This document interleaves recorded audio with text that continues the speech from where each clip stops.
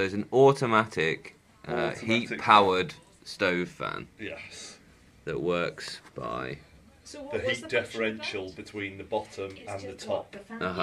And essentially there's a little motor in there, obviously. So there's an electric motor in there? Yeah, electric motor, and then one of the wires goes to the top and one goes to the bottom. So the top is designed to distribute, get rid of as much heat as possible. This sits and conducts as much heat from the stove.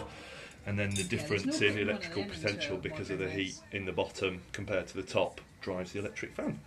That's so fascinating. Love.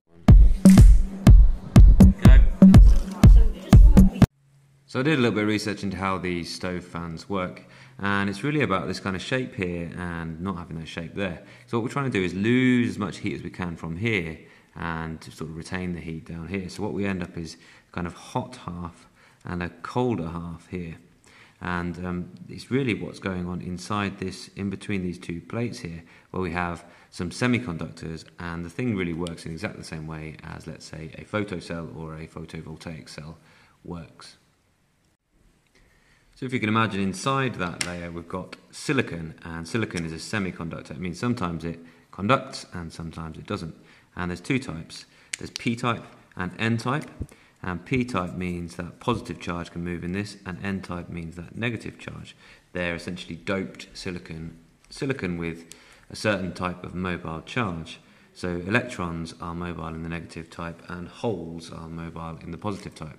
And when this bottom part gets hot, it actually moves some of these electrons higher up in the energy levels within their atoms, and that makes them free, or puts them in what we call the valence band of the atoms. And if they're free, then they're going to be attracted across the p-n junction, and that's going to complete the circuit and provide the electrical power to power that motor. They're more excited in here, so they're moving around so more. You've got a potential difference between the two plates. Exactly. I wonder if you could get one going over a Bunsen burner. Has anyone else ever filmed it? It's just distributing the heat a little bit more effectively around the room, isn't it? It's